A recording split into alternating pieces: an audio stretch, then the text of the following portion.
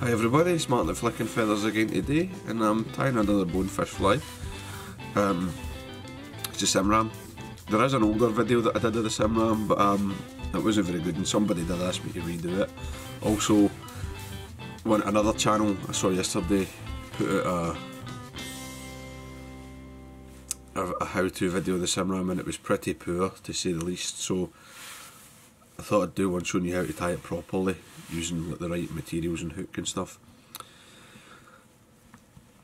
So the hook I'm using here is sort of standard, like your standard saltwater hook. This is a Gamakatsu SL11-3H. You can use like a Mustad 34007, Temco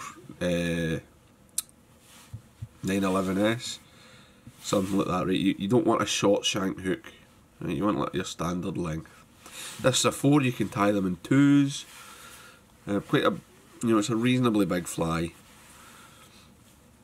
Now I'm just going to start some pink, shell pink, Danville's thread, and 3/0.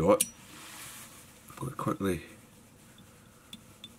run down and around the bend, back to just the start of the bend here.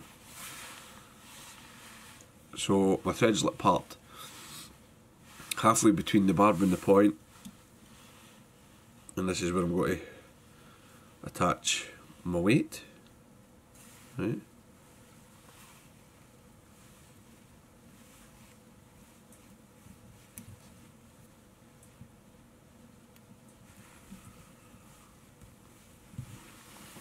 Let's check that they're square.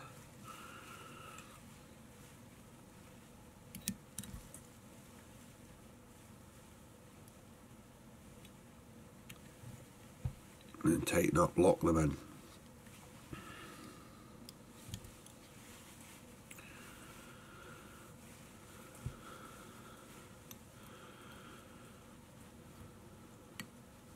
Don't be shy with your wraps. Just get these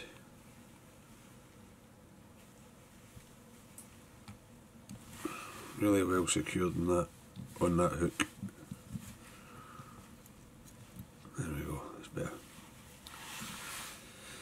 So the first thing I'm going to tie in is I'm going to take 2 strands of crystal flash, 2 or 3. I wouldn't go much more than that. Just got to take my thread about halfway down the shank, fold them across, fold the crystal flash over, and tie it down.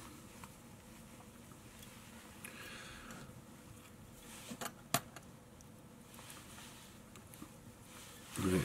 That helps you to start build up a bit of a body base, and you're also coming back and forward through the eyes. You're further locking them in because you're anchoring the thread on the shank on both sides. The rest of the tail's craft fur. I'm not going to tell you what brand to use, just use whatever you like.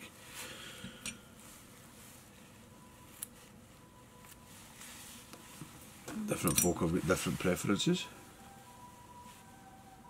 I'm going to take away all the really short under fur.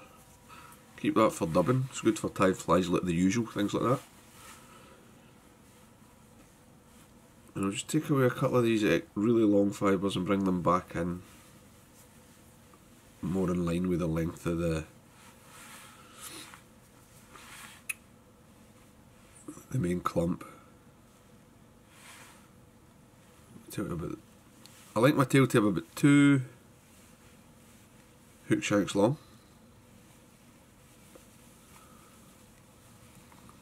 I just tie that in behind those dumbbell eyes. Trim away my waist. Tidy everything up.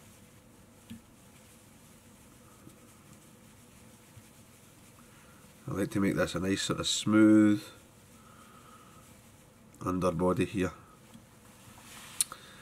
Next is some flat diamond braid. cut off enough for a couple of flies. And I'm just going to catch this in front of these dumbbells, and then I'll come back through and catch it behind.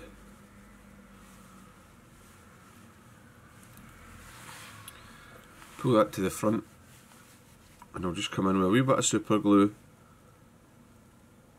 Right, this will protect your diamond braid. That's the sort of weakest material really in the fly. And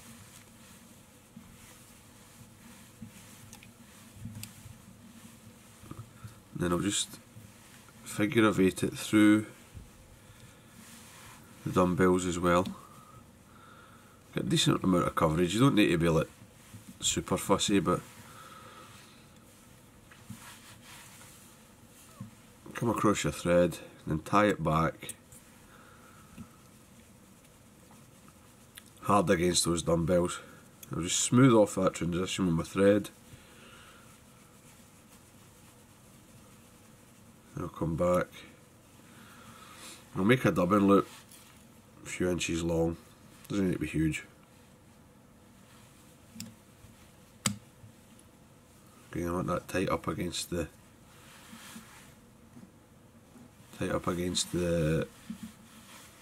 dumbbells. I'll leave that loop back there. Take my thread to the front and I'll just throw a wee half hitch to well, just so that if I bump the thread or anything, it's not going anywhere.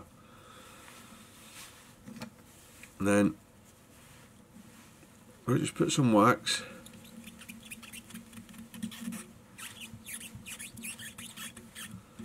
on that dubbing loop. It'll stiffen up the loop, stop it tangling, and also it'll give me a wee bit of grip when I put the hair in to manipulate it. So I like the dubbing loop because you don't have the bulk of the rabbit hide in the fly, but some people like that. It's a bit quicker, but I prefer it without. So just take your Zonker strip, give it a good stretch, and then sweep the fibres against the grain so that they stand at perpendicular to the hide, like that. And I'll take this clip and I'm going to again go against the grain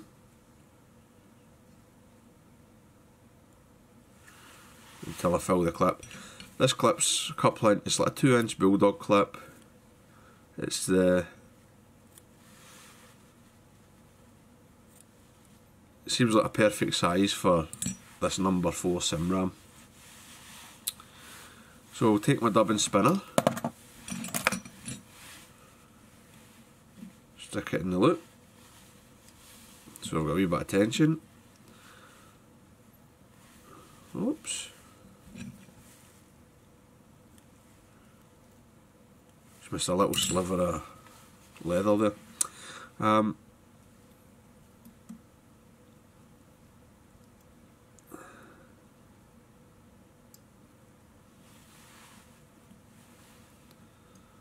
Get that hair in the loop.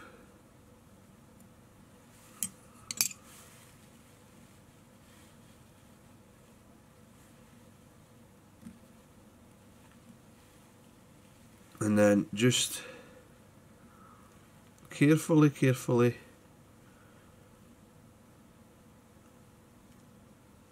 tap or adjust all your butt ends. Get your butt ends as short as you can live with.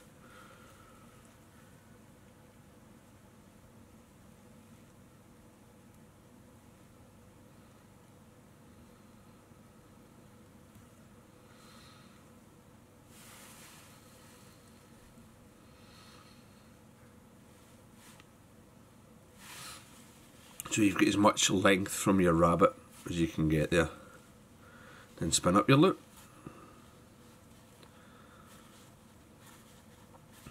And don't be shy with this. I'm using 3/0 thread here. It's good and strong. you can really go to town with spinning this loop up nice and tight, right? I mean, you should be able to pull on it and the hair doesn't come out.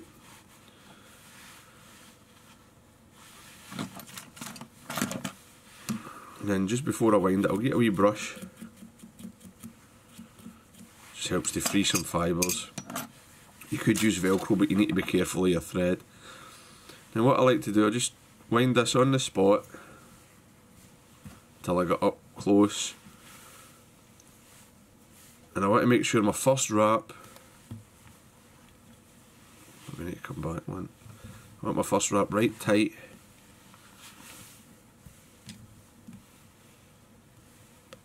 And against these dumbbells, so that when that rabbit gets swept back, it will be just reaching the base of the craft fur tail. I'm just going to wind it forward, sweep the fibres back. Don't be too worried about trapping rabbit.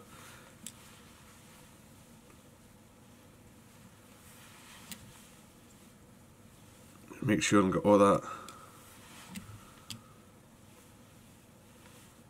hook filled up with the dubbing loop.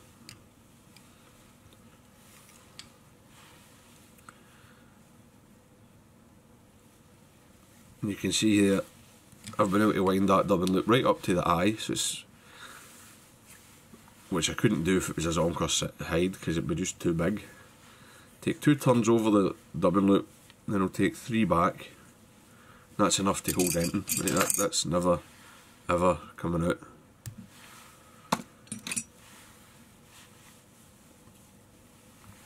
So there are a couple just for to sweep any of the fibres back. I'll just throw another half hitch at this stage. Now, you can either take your bodkin or some Velcro, but make sure you protect your body braid, because if you touch that loose bit of body braid with the Velcro, it will just blow up. Right, just give this a rub. What's your thread as well?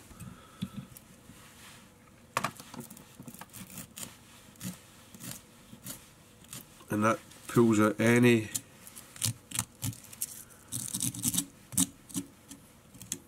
trapped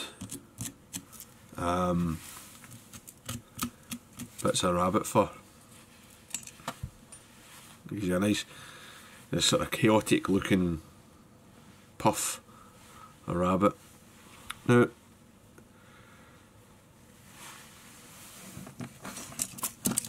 just to finish it off, just take your bodkin there. You may actually find that there's still a few fibres that you can get, but just split it. Just use my bodkin to split it as evenly as I can. Fold those hair and fibres down and pull the body braid forward.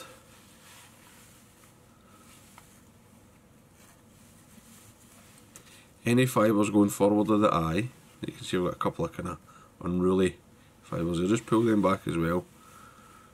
Take your thread down to the front, tidy everything up, then fold that body braid back, wind back up and over.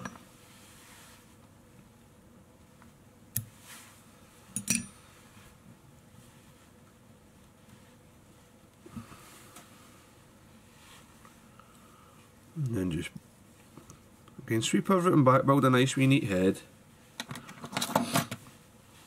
Then you can whip finish. Careful not to catch any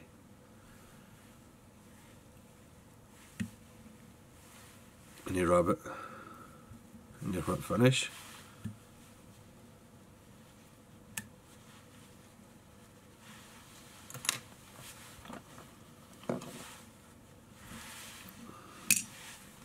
Always two, excuse me.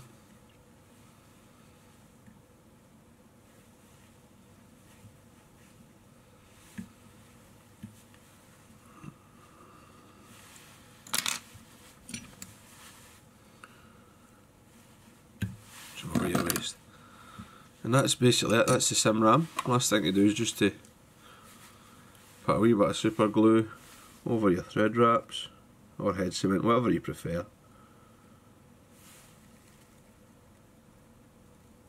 Don't touch your rabbit fur, whatever you do.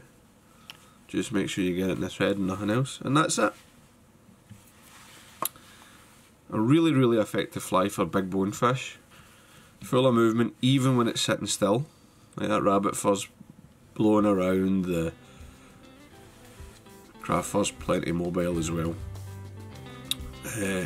Well worth a place in your box. To them different sizes, 2s, 4s, different weights. Yeah, so I hope that was useful, hope you enjoyed it. If you did, remember to subscribe to the channel and give me a thumbs up below. Take lines guys, bye.